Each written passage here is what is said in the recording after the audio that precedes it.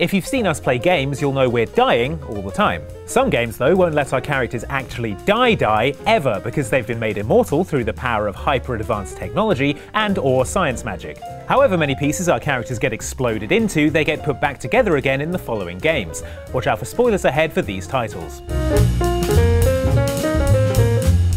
I don't know much about the Traveler, but I know it made me to bring you back. In Destiny, your ghost is a hovering mini robot created by that mysterious Skyball, and ever since Peter Dinklage got patched out, imbued with the AI personality of Nolan North. Cade, when's the last time you rode this elevator? Relax, it works fine. But stand by for a resurrection, Ghost. He might look like one of those paper fortune-telling thingies that you made at school, but this sassy nugget of technology has power over life and death itself. It worked. You're alive. You don't know how long I've been looking for you. I'm a ghost. Actually, now I'm your ghost, and you? Well, you've been dead a long time. See, the job of a ghost is to try and scan stuff while you shoot things. The Fallen are trying to access these machines, but something is fighting back. This will take some time. Yeah, thank you. But a ghost's other job is to resurrect you and keep resurrecting you forever. Every time you get shot to bits by the forces of darkness.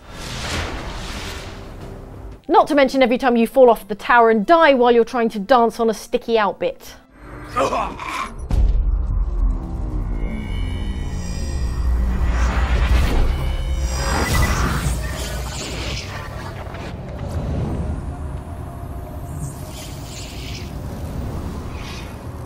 In the world of Borderlands 2, science has conquered death at last, and no one need ever die again. At least not if their DNA is on file with the network of new use stations installed around Pandora, and they've got the cash to pay to have a new body digitally fabricated in one of them when they get obliterated in the line of vault hunting duty.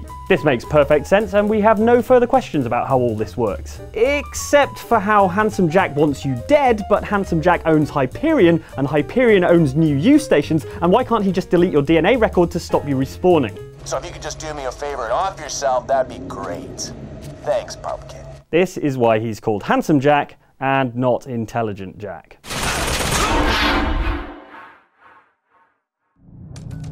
What the...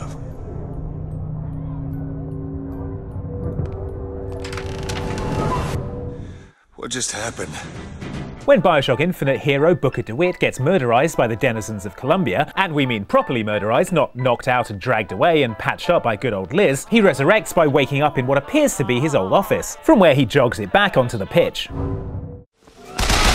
By the end of the game, we understand this to mean that this one Booker you're playing actually does die, but reviving in the office from Booker's old life back on terra firma signifies how the Lutece twins have gone and conscripted another Booker from another parallel universe to start all over again with. And they've done this loads of times before the game even began. So I guess the Luteces have a secret pile of Booker corpses somewhere, one for every time you got him killed. Let's hope this is the Booker that manages a perfect run through. Oh. Rosalind, throw this one on the corpse pile, we're going to need another Booker. When you go outside the testing courses, the only way I can retrieve you is to violently disassemble you, then carefully reassemble you. Luckily, you don't feel pain. At any rate, you don't have a way to communicate that you feel pain. I consider that a failing, by the way. What better use for a giant advanced AI than smashing little robots and rebuilding them over and over and over? All available courses.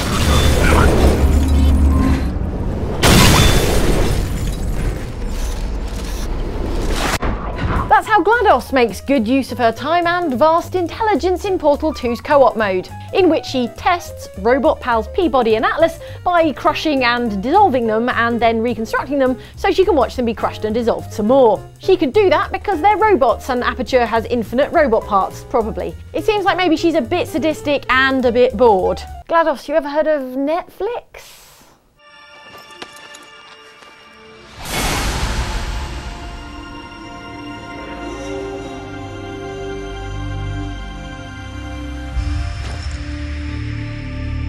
In Metal Gear Solid 3, it is impossible for heroic main character Naked Snake to die.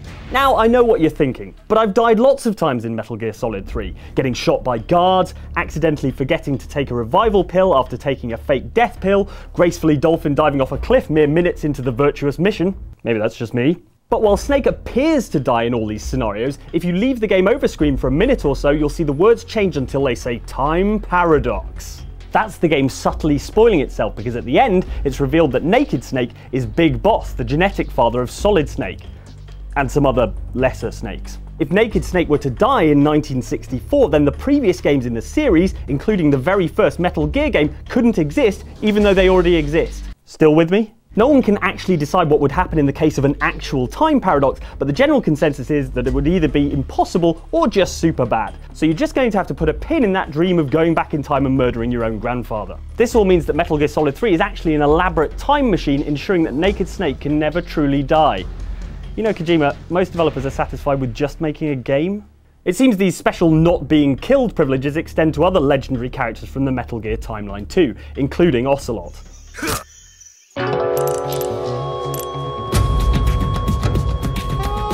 Alright, fine. Whoa. Where am I? You're inside the Animus. Which is... It's a projector that renders genetic memories in 3 dimensions. The Animus from Assassin's Creed isn't just a fancy home entertainment setup. It's also a device that allows its user to render genetic memories in 3 dimensions to learn things such as valuable information about the Assassin Order, the location of pieces of First Civilization technology, or how much Edward Kenway enjoyed petting dogs.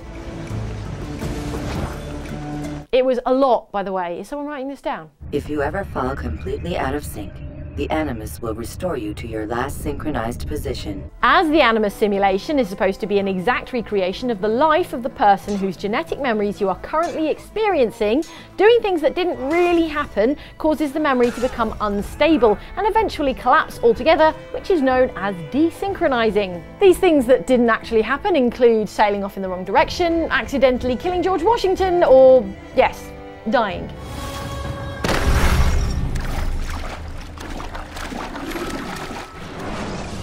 So we're not really dying when we crash Leonardo da Vinci's glider, or get mauled by a wild animal, or fall off Notre Dame Cathedral, because none of that actually happened. According to history, we nailed it first time. So thanks, Animus. History need never know how bad we are at naval combat. Toast the topsails! One more direct hit!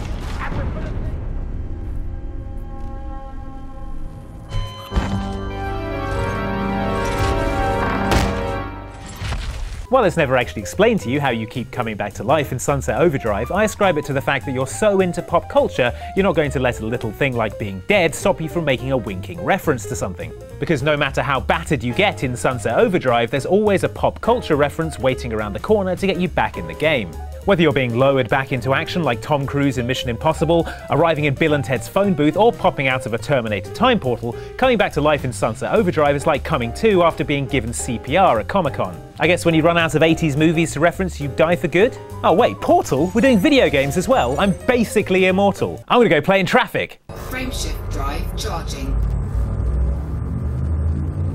4, 3, 2, 1, engage. Elite Dangerous's take on our galaxy is a hazardous place full of pirates, scavengers, and complicated docking procedures. Warning, landing gear not deployed.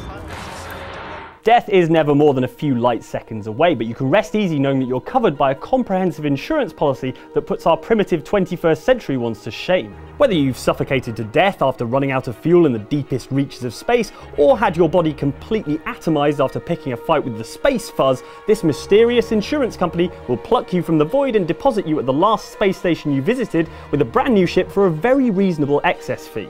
Think about that next time your insurance company gets shirty about replacing a dropped iPhone.